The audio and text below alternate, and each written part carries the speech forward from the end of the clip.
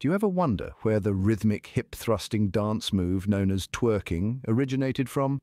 Well, hold on to your hats, because this tale is as rich and vibrant as the dance itself.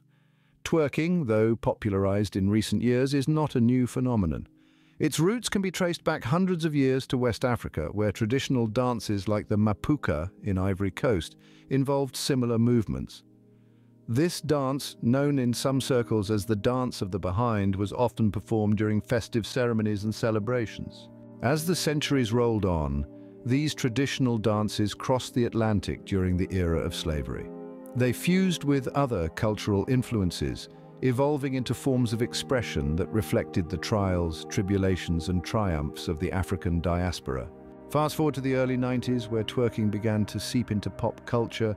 Thanks in part to the New Orleans bounce music scene, it was here that the term twerk was coined, derived from the words twist and jerk. From there, twerking took off, making appearances in music, dance clubs, and eventually online. It was in the digital sphere where twerking really exploded, with countless people sharing their own interpretations of the dance, leading to its global popularity today. So what have we learned today about twerking?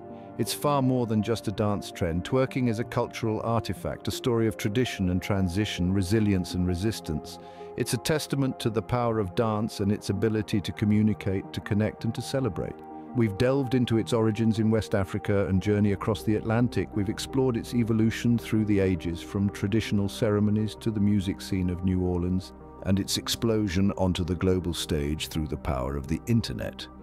And remember, twerking isn't just about moving your hips, it's about expressing yourself, connecting with your roots, and most importantly, having fun.